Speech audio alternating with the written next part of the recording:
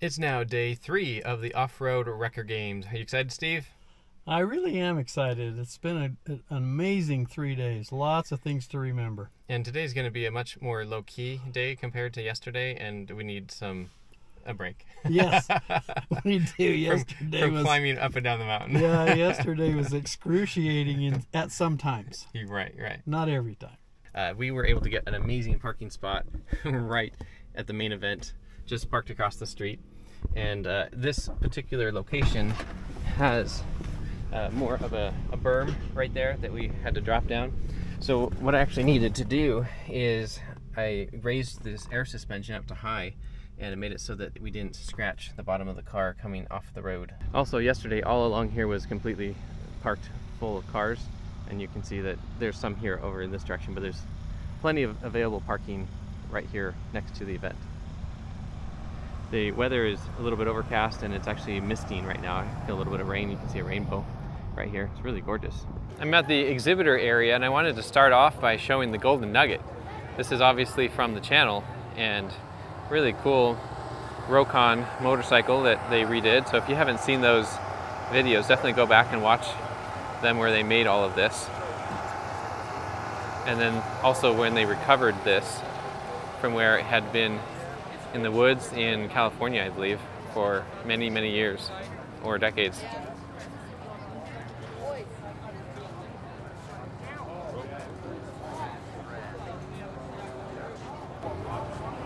If you don't put gas in the gas tanks, it'll float. You can float it across the river. Yeah, these wheels are full of air, the hubs, and so it will float. Then they also have Matt's Samorri here.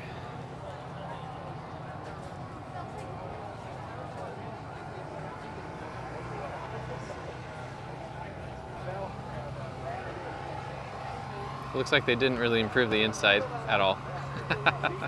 You said you used to sell these, right? Yes, Utah and the 5 states around it. I used Yeah. to have the distributorship for them. Really? Yeah. Who's the maker of it? Rokon. Who? Rokon. Rokon. R-O-K-O-N. What did these used to sell for? About 3,500. And that was back in the 70s. Yeah. Wow. So that Well, was it might have been. No, it was actually the early 80s. Okay. So that was a pretty penny to pay back in the 80s. Yeah. Oh yeah, that was plenty. So what did this have over other machines when it came out? The ability to go anywhere. Mostly, what it had was the ability to go over logs on the trail. Logs on the trail. I've been over logs that tall because both wheels have power. So when you get this one up and you're centering on this one, the back one will then throw you over. This one will pull you up, and that one will throw you over. So we take it deer hunting everywhere.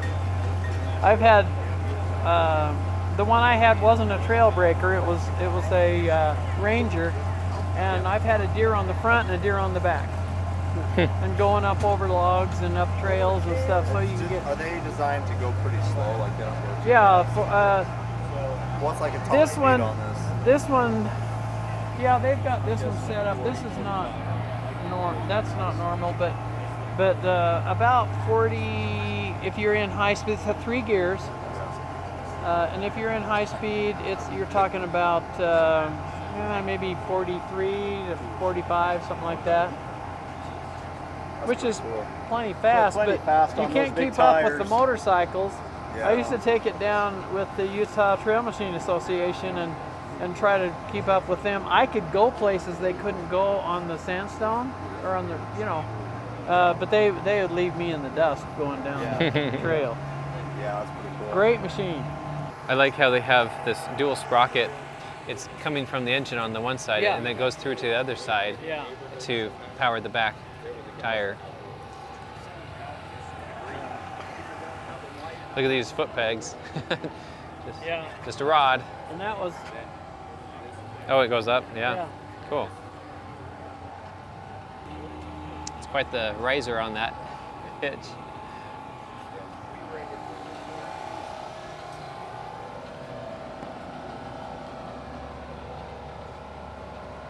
I love it. It says Golden Nugget right there. Super custom. Also out here.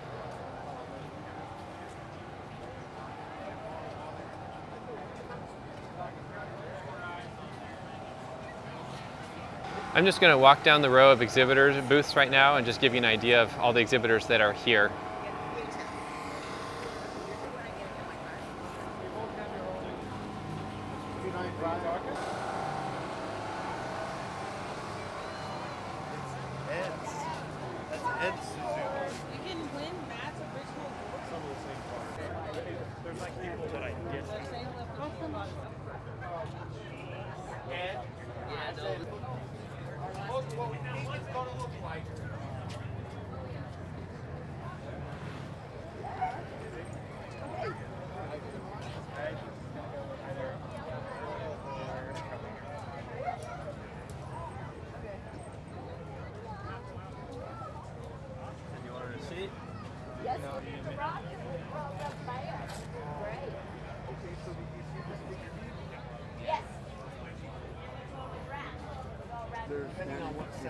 Oh, I don't know. We was at the bottom, I think, when the very first Well, they,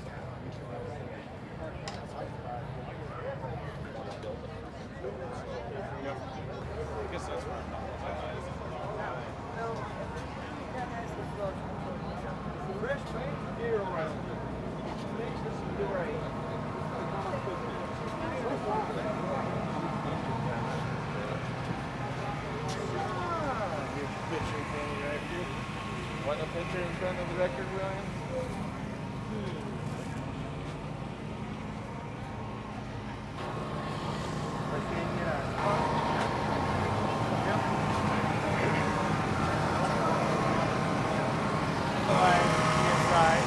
And then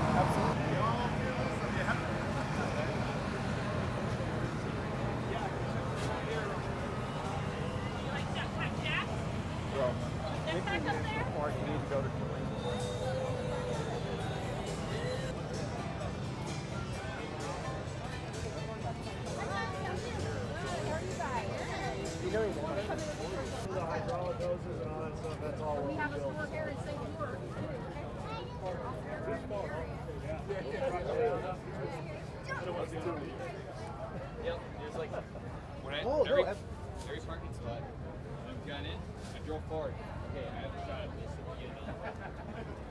this. This is why he was towing with just a Yankum rope yesterday, is because this broke, this hinge, which is supposed to be this support to hold it with the straps, so and the boom.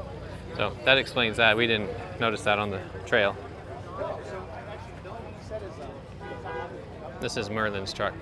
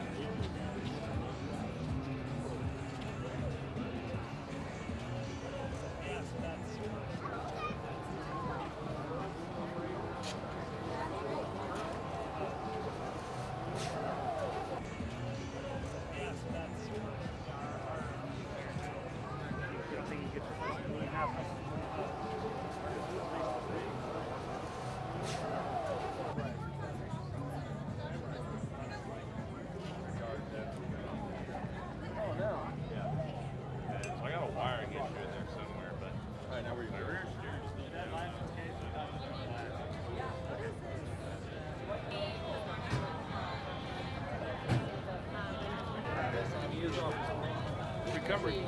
Oh, I was doing this one. Yeah. I'll use one.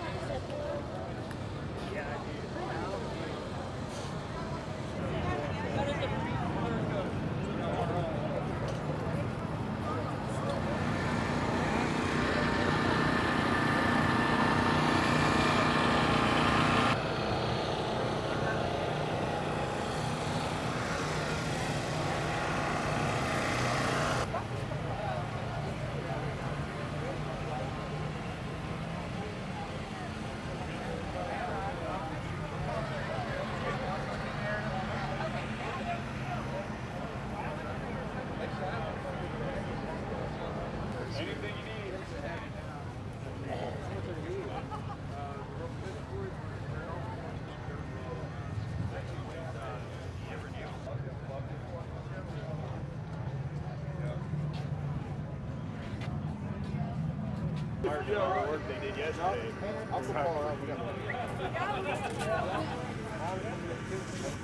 Right.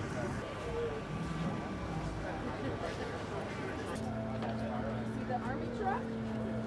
Military truck?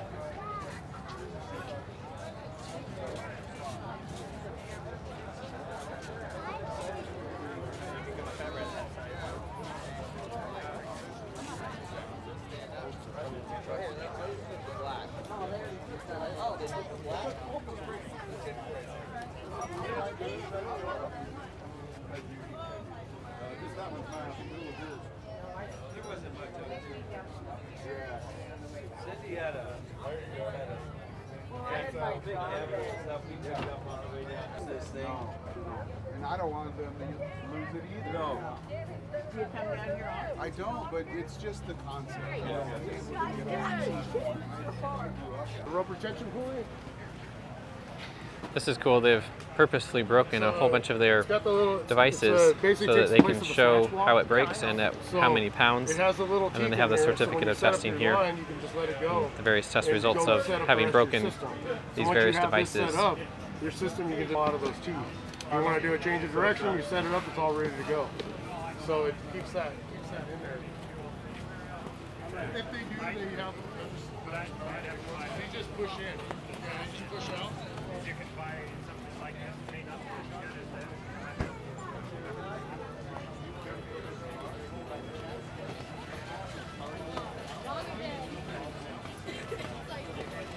We have David Wong here. He's the driver of this, what would you call it?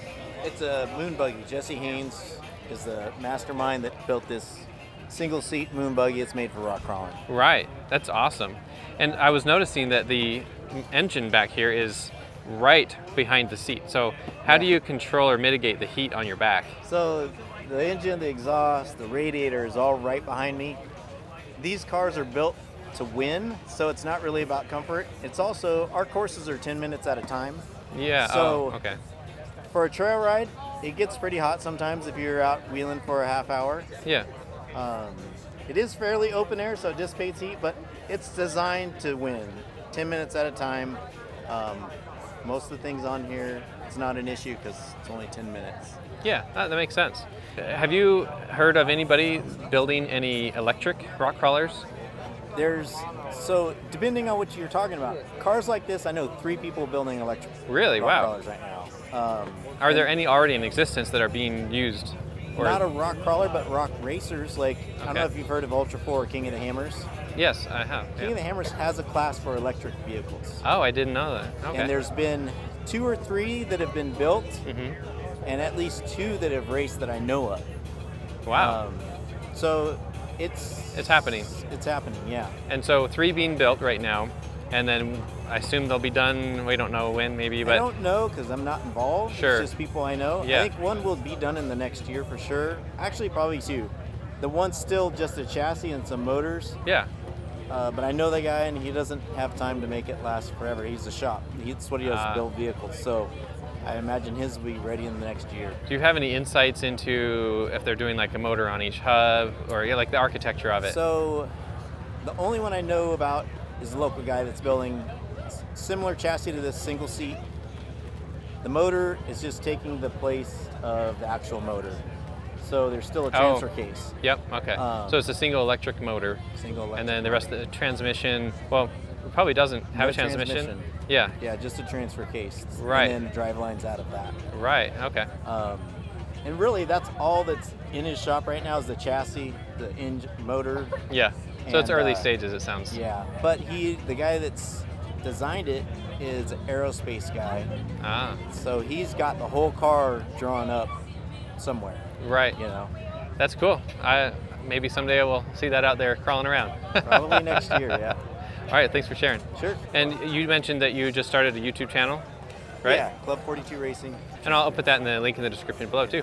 And I'm Dave Wong. Dave Wong. All right. Awesome. Thank you. All right. Yep. No problem. Look at this really old wrecker. This is super cool. Have a boom here on the back, and look at that. It's a hand crank boom that goes to this chain. A link chain. That is so cool. And then the back end here is kind of interesting that they got like a leaf spring, but it ends right there, and this one goes that way. So it's a different design than normal, at least today's normal. This boom is mounted on wood blocks, wood beam, toolbox, and then the interior is pretty much all rotted away, all the soft parts anyway. And the roof looks like it probably was wood as well.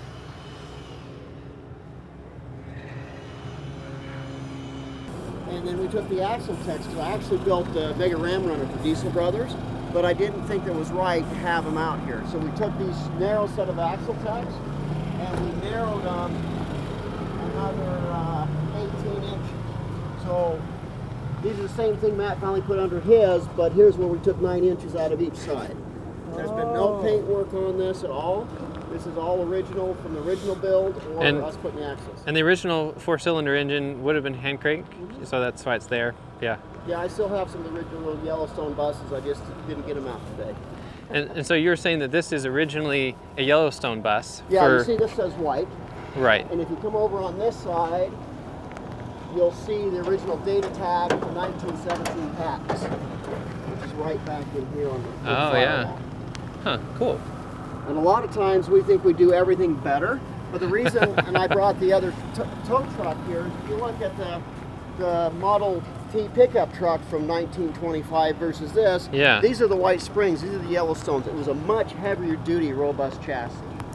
So somebody got the idea, says, hey, we need a bigger tow truck than that, and this is what they come up with. Wow. Crazy. And then that wheel in the back is what they had for wheels. Yep, and they were originally 42 body-inch tires. So we went with these 46s. Underneath, you'll see these track bars. Those are original. They built track bars before we ever did, and that's the original yellow from the Yellowstone bus. Yeah. And we've got 2 in the rear and 1 in the front. And the cab has the original leather seat. This is the original Henry Ford black, because you could get one color black. And then this has the best preserved steering wheel for many of those whites. Wow. And it still has the, advanced and retard and the gas settings on it. We used to hand crank it. So,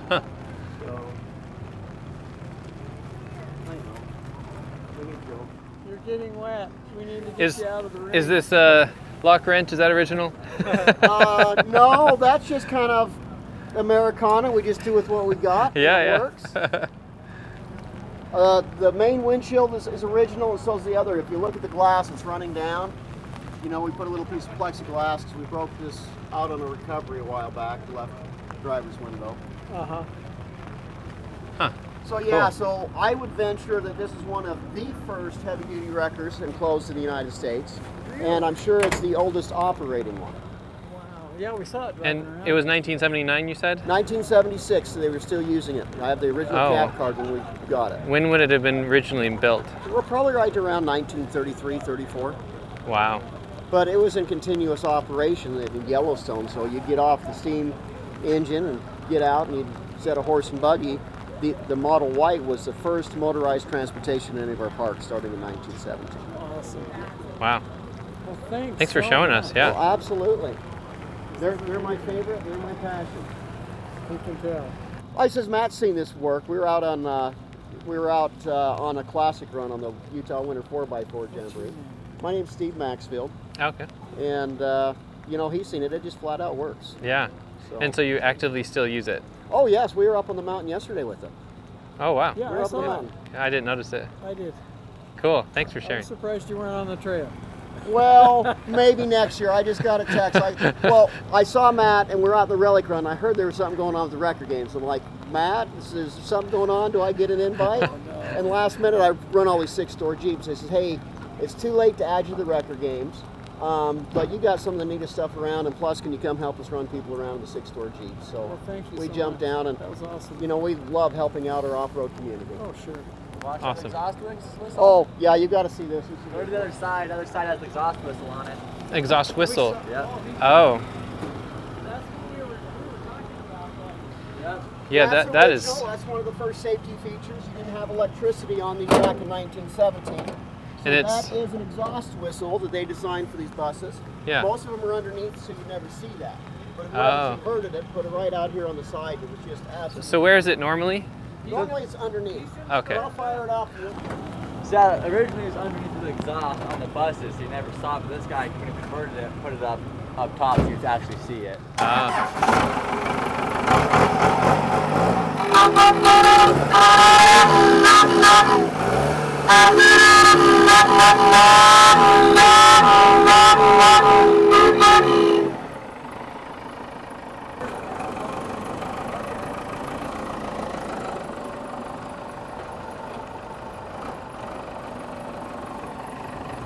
How easy it drives. Yeah, it drives well.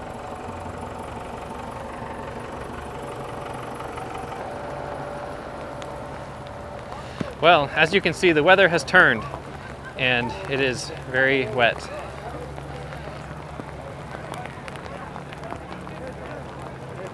Here's the door that was on Merlon's truck that he towed. They've got the signatures.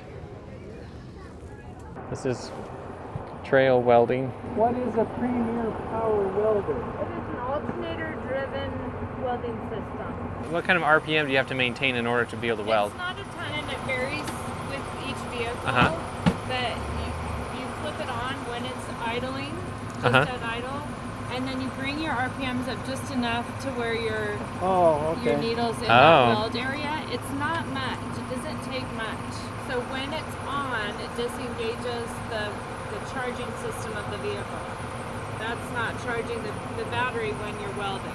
Off, it's your regular charging system.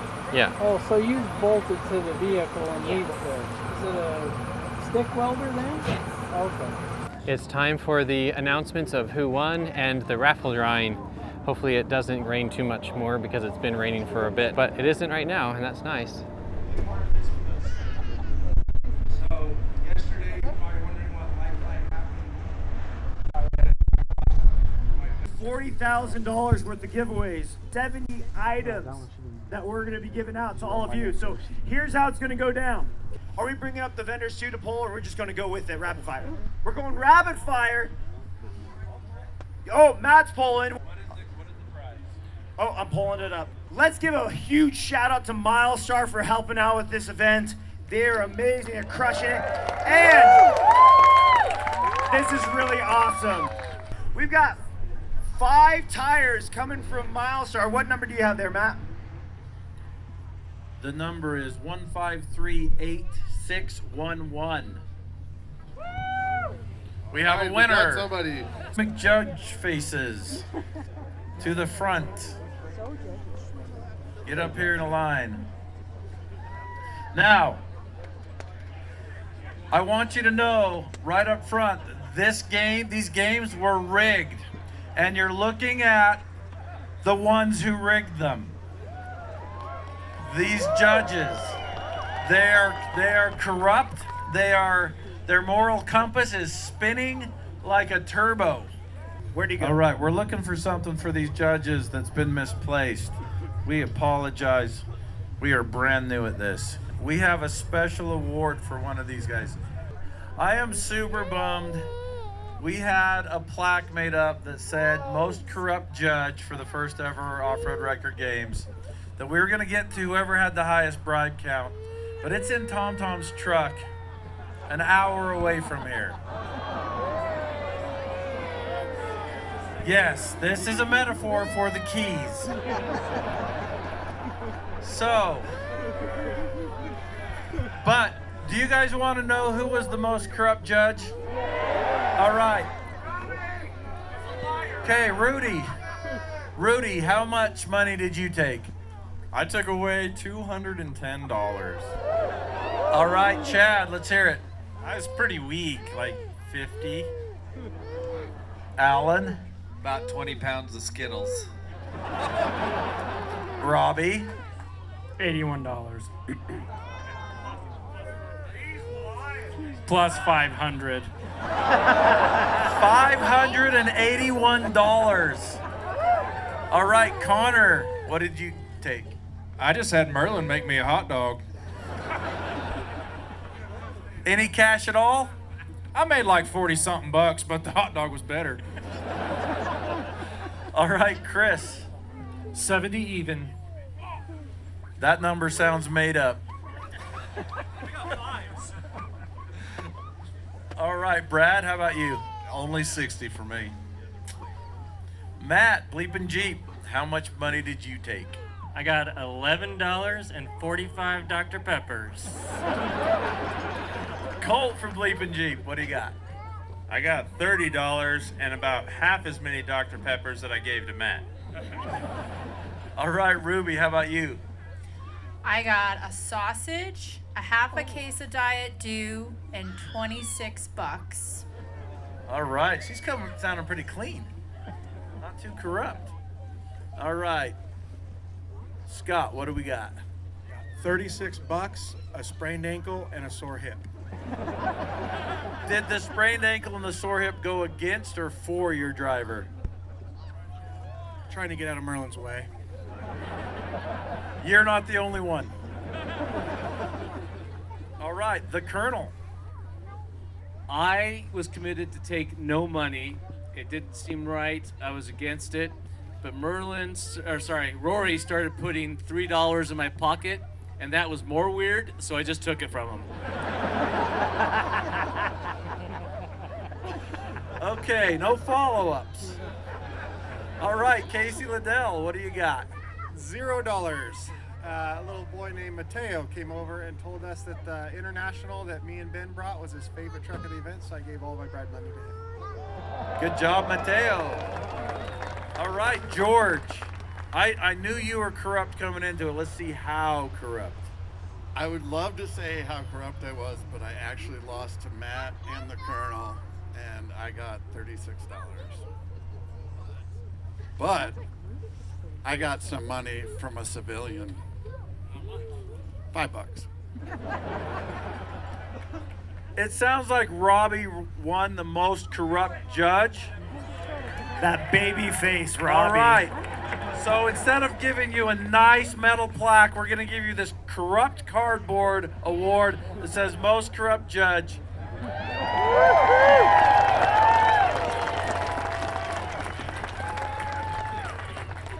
All right. Now, I might have been the most corrupt judge, but I'm going to tell you what I'm going to do with it. 581. Actually, there's $81 here, plus the Colonel. He didn't tell you. He gave me all his money, plus another $580, plus another whatever this is, and this is going to Paige. That's awesome. If you love the banana, you're gonna love the Plantain. The door off of Merlon's Plantain, because less is more, as we found out yesterday. Yeah. They're gonna go, after the end of this event, they're gonna go over to Merlon's booth, and you can win this booth. He's gonna do an auction, and all proceeds are gonna go to Paige and the Blake family to help out. So if you want that, you can head on over for it. Thank you, Merlon. Thank you, Robert. Thanks to all these judges. Some of these guys had to ride in some very sketchy rides up some very sketchy things, some very sketchy people. So let's give it up to these guys for these guys. I need all the competitors, the 5 competitors right here, up front. Line them up. It's cold, get cozy and warm next to each other. I know. Next year, we're gonna do it earlier because we all like sun. Just saying that. We tallied up the numbers. Our 4th loser of the record games, voted by the judges, They came together in consensus and decided that this person made the record games too boring, made all the obstacles yesterday look too easy, just walking through the park with no issues and no reverse. Our fourth loser of the record games, give it up for Matt with Matt's Off-Road.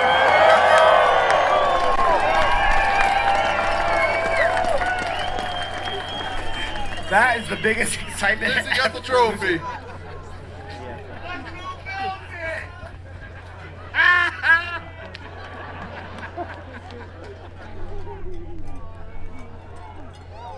How do you feel about the fourth loser position? Do you think you deserve it? I think it's better than first loser. That sounds way worse. And it does. It says fourth loser of the first ever off-road record games. And a trophy welded together by Rory, I understand, right? Why the mics were off, Rory was up here roasting, rubbing it in my face, how he had reverse, and how he welded this up, and he put a sticker on it, and I won't be able to peel it off. The next one up, our third loser of the first annual record games. This person has more tenacity than we've ever seen in our lives. Him and his team out there from the morning yesterday until late at night, they never stopped, never. Give it up for the OG BSF Eric.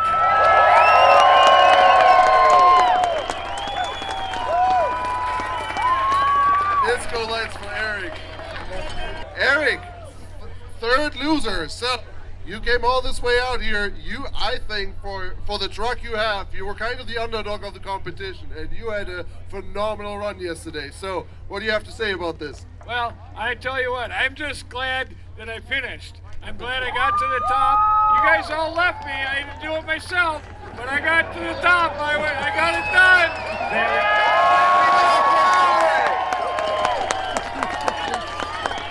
Trophy. Oh, and they actually welded their own trophy, so you know it's gonna hold up. It was meant to beat Matt.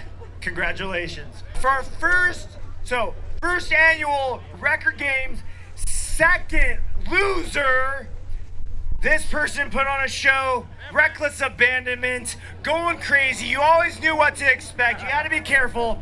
Give it up for Paul Cox and the Fab Rats.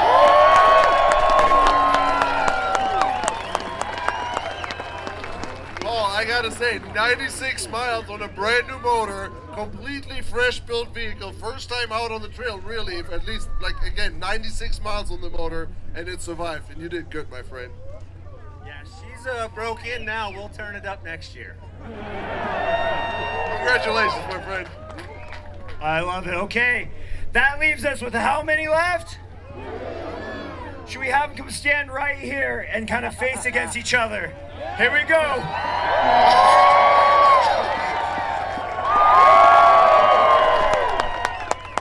Okay, here we go. You gotta do that. Yeah, that's what we need. Yeah, come on. Fight mode. The winner of the first ever record games. Drum roll. I can't hear guys. you.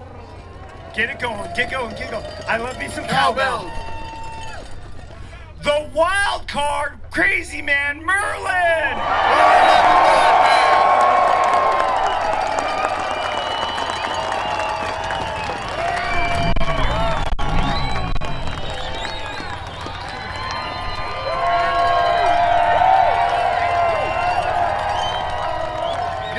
For Merlon, everybody! Merlon's Old School Garage! So, Rory, that leaves one place. I've just noticed. And it still says first on it. First loser, but it says first. Rory, I want you to turn it upside down and look at who made it.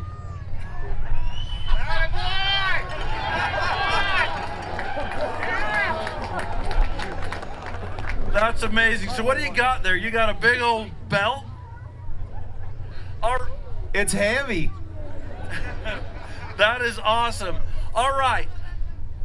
You guys have not voted yet. We want to hear your vote, and we're gonna do it by applause. I'm not gonna do it because I'm in it. Well, let's bring up the trophy first. Let's see what the People's Choice Award, the real one that matters. And here's what happens.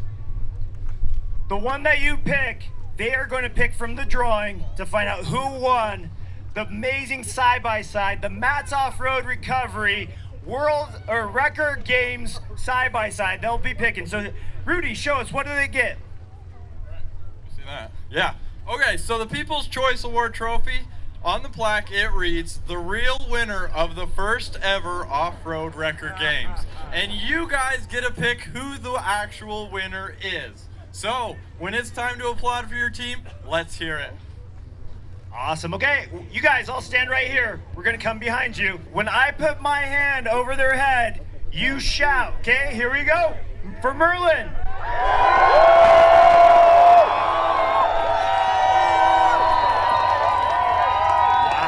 Wow. Is he going to be a two-time champion? Okay, here we go. For Eric.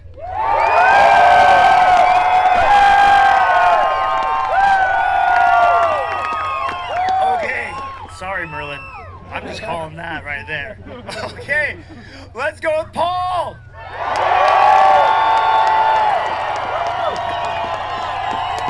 That's really good. I'm feeling we might have to come back for these two. Let's see what happens here. Let's give it up for Rory. What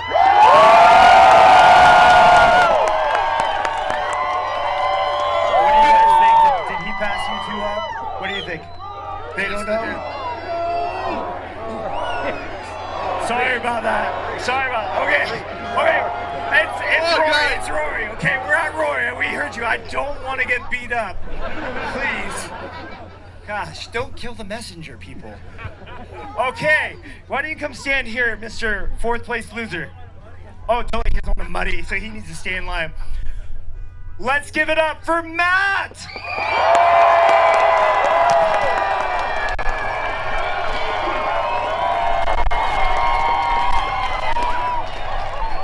Is that a... hold up, let's try between these two right here. Let's make Rory stand here again. Rory, Rory, Rory, Rory, Rory, Rory, Rory, Rory.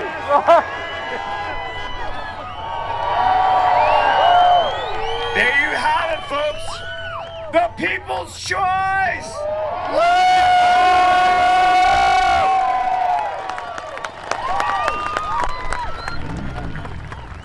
Everyone, it's been real. Good night. We've been saying the whole time, you guys are great. We'll see you again. We'll let you know what it is.